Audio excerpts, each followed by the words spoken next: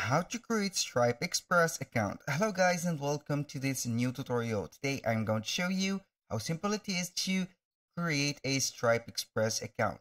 All you need to do is to follow up the tutorial from the beginning till the end and you will be good to go. The first thing that you need to do is to head over to stripe.com. Then you need, before creating an Express account, you need a normal account. So you are going to create an account within your Stripe or a standard Stripe. You will get this specific dashboard, which is the most simpler dashboard of the Stripe account. Now, after you have created your account, set up your information and your billing address, business accounts, information, etc. You're going to click on the gear icon, which is the settings. Then you are going to click on settings. Now, we are going to see the multiple payment account that we have on Stripe. So all we need to do right there is to head over the left side menu. Then we are going to click on more. Here it will show up right there a drop down menu. We have the connect. Click on connect. Now we are going to see all of the component right there.